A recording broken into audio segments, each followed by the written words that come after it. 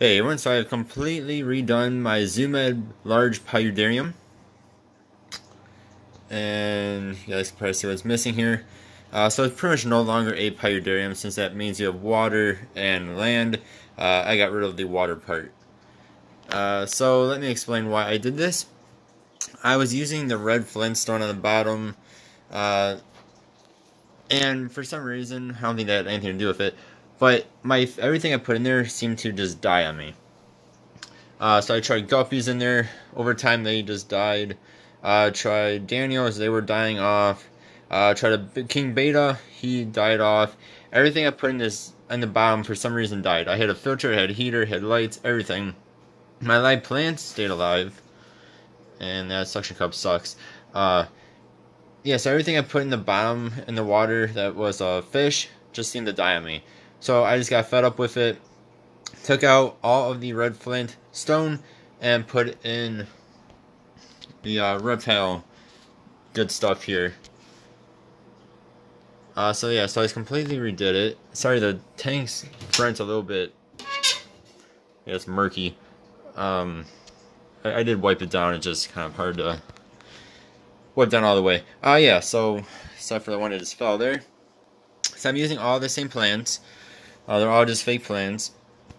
When I had the actual Paludarium with the water setup, I had the base in the middle. I tried some live plants. Those all died on me as well. I might try some new live plants since I got rid of the water. I think the humidity in here was just killing the plants as well. So I might retry that. So if you guys have any good plant ideas for this tank, do leave a comment below. I'll see if I can find them in my area. Of course, not water plants. You know, just normal plants. So I would like to try some live plants again. I also do need to get some more of these. Probably need to get like 4 or 5 more fake plants to stick on the side here. Yeah, this one for some reason though, I wetted and everything. It's supposed to be a really good brand. Can't remember which one it was, but it does not like to stay on here. Yeah, so I have a couple different types in here. Most of these are silk. These ones are not silk, but these are all silk. These are all silk. They're all the good stuff. And I have that giant piece of cork in here as well. I also have a smaller one next to it. I have the vine that was in the water, or partly in the water. I have the piece of wood here. Added this rock in here, which is from a different tank that I took down. And he likes to hide in there. I probably just woke him up. I have this, I'm just gonna call it baby grass. That stupid plant. Baby grass, I don't know what you actually call that. But I think it looks pretty cool. He actually likes to sit on top of it. I do have my Krusty in here still. That's who I'm referring to. There is his food.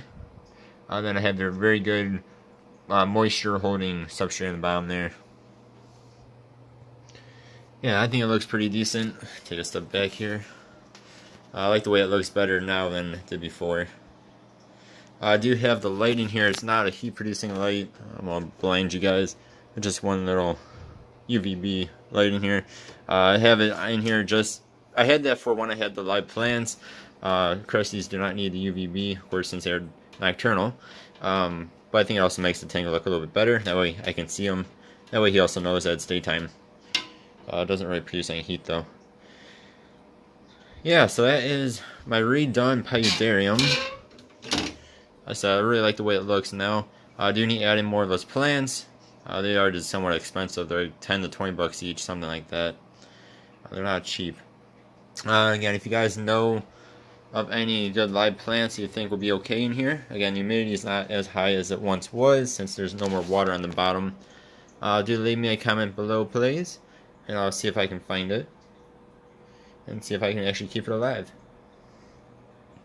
Yeah, so that is my completely redone Zoomed large Paludarium. It is no longer a Paludarium since I took out all the water. Now it's just a Krusty Gecko normal tank. That is huge. This is the 18x18x36 one, for those that are wondering.